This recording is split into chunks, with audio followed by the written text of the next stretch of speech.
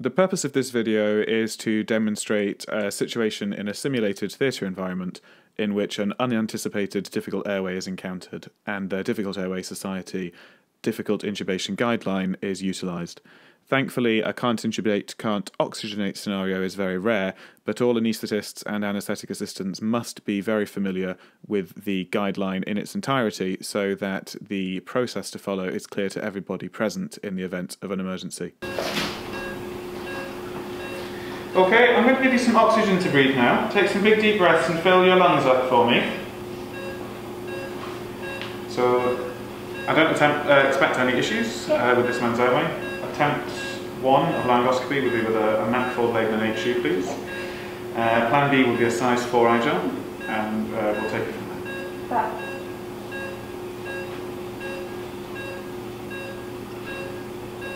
Nice big deep breaths for me.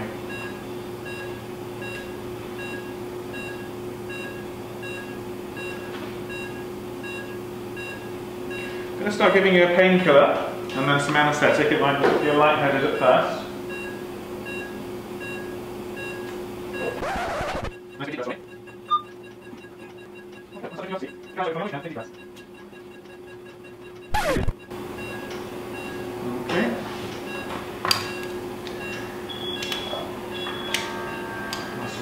Okay.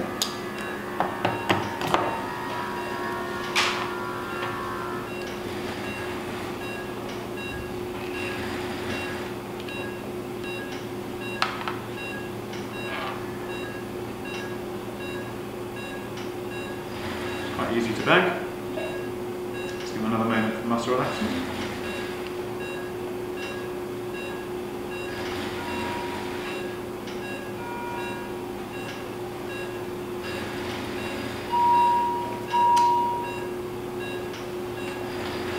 Okay, let's have a look.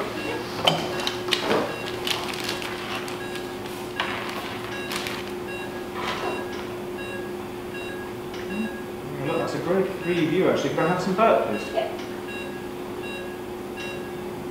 It's not really intruding things. Okay, let's have another look with the video laryngoscope, I think. I'll just bag him back. Make sure that's nice and deep. Maybe the relaxant's not working. I'll take a bougie actually if we're using a video laryngoscope as well. Please.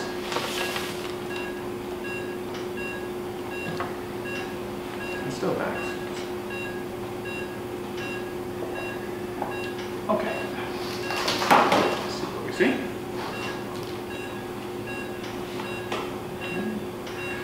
It's a bit swollen actually, probably from my attempt. I'll try and throw the bougie through.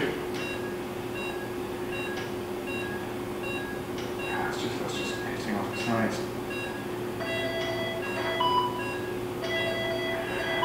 No, I'm not going to be able to intubate this man. Can I call for some help, please? Yeah. I think this is a failed intubation on my side. We'll maybe try and put the eye gel down, okay, just to keep things safe for now, size 4. Yep. That's great. Yes, that's a wee bit lower. Okay, let's try and get this eye gel down. It's gone nicely. See if we can ventilate through there.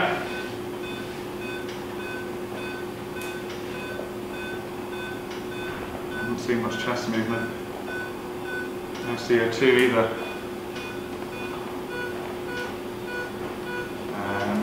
Okay, I'm going to try and bag in. We'll use a two-handed technique. Could you squeeze the bag for me, please?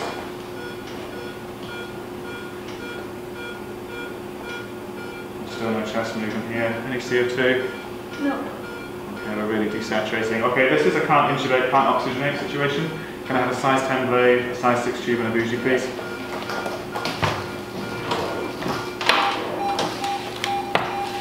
We've lost percent stress. Thank you. Bougie, please.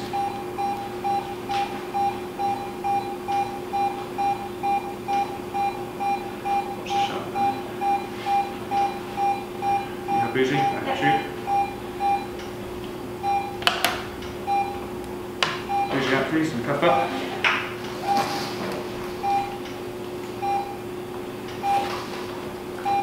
Bradycardia. I need to put out an arrest call if this doesn't work quickly.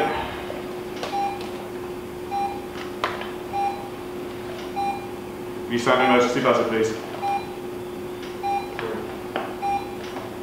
CO2. Sense trace coming back.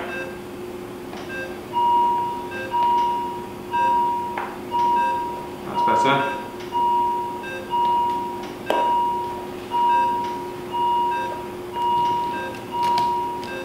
Okay.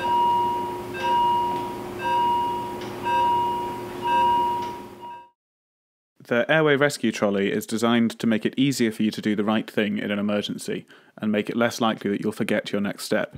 It consists of 4 drawers that correspond to plans A, B, C and D according to the Difficult Airway Society guidance on unexpected difficult intubation. Plan A is endotracheal intubation, so drawer A contains a range of laryngoscope sizes and types, a range of tube sizes, and accessories like ties and syringes for inflating your cuff and securing your tube. Plan B is typically the use of a second-generation supraglottic airway device. This is commonly an eye gel, but other brands are available, and you'll find those in the trolleys. Plan C is face mask ventilation to maintain oxygenation. So in the 3rd drawer, you'll find a range of face masks, nasopharyngeal airways, oropharyngeal airways, and an ambu bag if you need to replace your circuit. If you do maintain oxygenation at this point, waking the patient up is an option, so Shagamadex is usually available in the Airway Rescue Trolley as well, in Plan B or C. If face mask ventilation is unsuccessful, then Plan D is a surgical cricothyroidotomy. You will find a size 10 blade and a size 6 tube in the bottom drawer of the Airway Rescue Trolley. A bougie is also necessary for this procedure, and that should be available at the side of the trolley.